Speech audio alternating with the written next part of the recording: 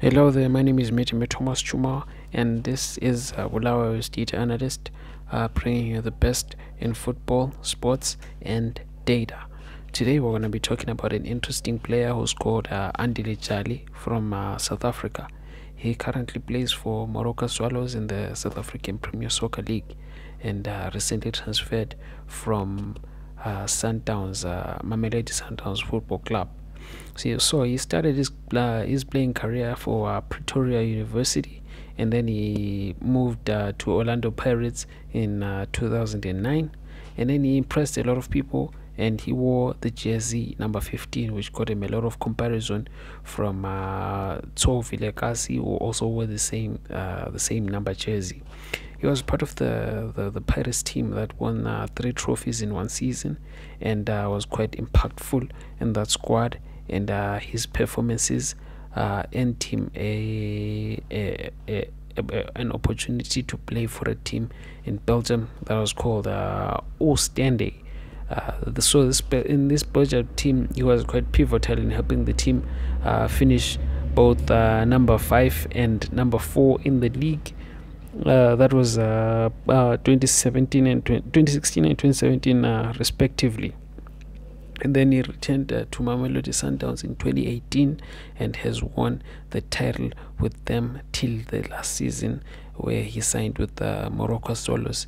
He is arguably one of the best midfielders that South Africa has ever seen, that South Africa has ever had in their squad. And there's a lot about him that I would like to discuss and share my tactical opinions on him, on what has made him and what will continue to make him one of the best midfield players that the South African league. So I titled this video Andile Jali, a true number 6, because I believe that he probably, of all the midfielders that I enjoy watching, is probably one of the best ones, because he somehow has mastered this art of playing whilst not playing at the same time. I don't know if it makes a lot of sense. So first of all, I'm gonna be breaking down Andile Jali as a defensive midfielder before we get into his attributes in attacking and how he helps out the team in that regard. So from the clips that I'm displaying here, you can tell that he almost has an intelligence about him of where the danger and the attack might be coming from. So he knows how to position himself very well and position himself around the ball and time his tackles very, very carefully, so that he doesn't concede a foul in a very dangerous place. This is something that is very, very difficult to find in a defensive midfielder, and he somehow manages to do it so well that it almost feels effortless when he does it, because he almost has like a sense of calm, and this is not something that is that he developed as an older player. You can tell when you're watching games from Orlando Pirates that he's almost always had that instinct in him to defend the defensive line, and to also be able to be aggressive when it's necessary, and to be instinctively fast when it's also necessary. And that difference, that small difference, I think that's the difference between the greats and the almost greats. And Andile Jali just had, it's quite interesting to watch.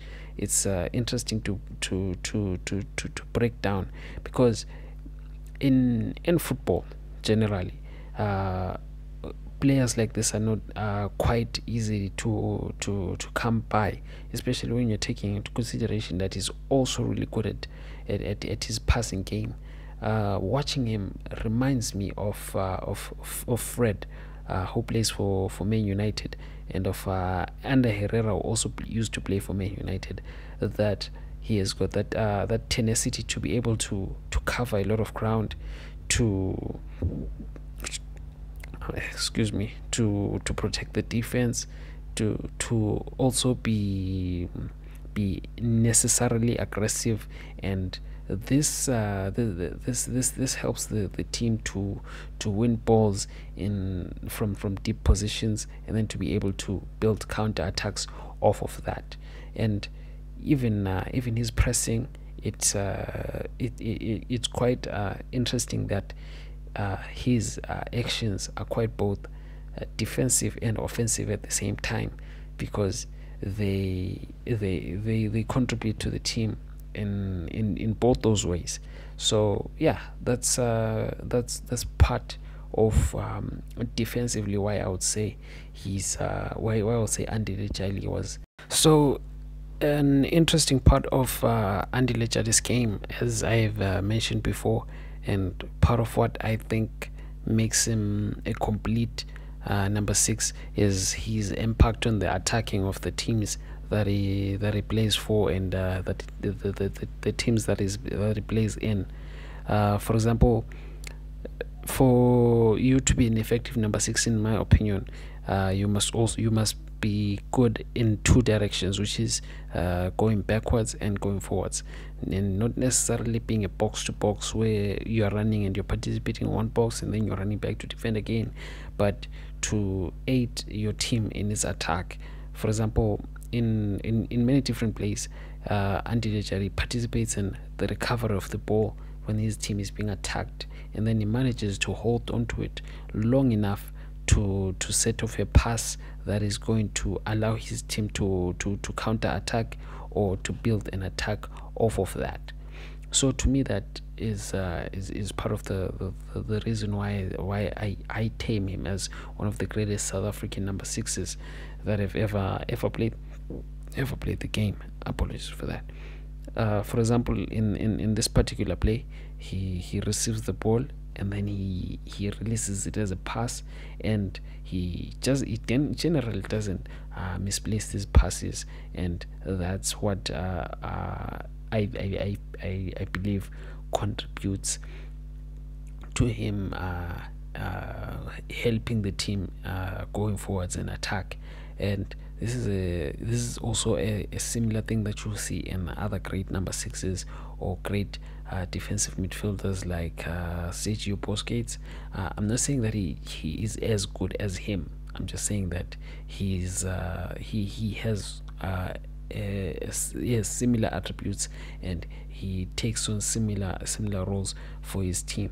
For example, I think this was a game against Cape Town City, and so there's this thing that I want you to recognize. He draws this team in by switching the sides, and then he goes on to switch the ball to a different side. But however, the bodies of the team and the whole shape of the team that they're playing against has all been shifted to one side. And there's also like little things like that flick that you saw there, which releases players and gives them a lot of space to run into. He does so much for the team, and he's got so many weapons in his arsenal. And again, there's this sense of effortless, it just rolls off him. And I think it's always been in him. He's always had it. It's one of those things that I don't think you can coach to be in a player, but he just was just blessed with it, I guess. But tactical wise, that's what I would say about Andile Jali, that he has got that quality to be able to be strong enough to ward off the opposition and to not misplace the ball, so that other players can get into positions which allow them to build an attack, whether it's a counter attack or it's some other type of attack. He does that, and he gives that to his team. And a lot of teams that he's played for are able to take advantage of that talent and what he offers to them.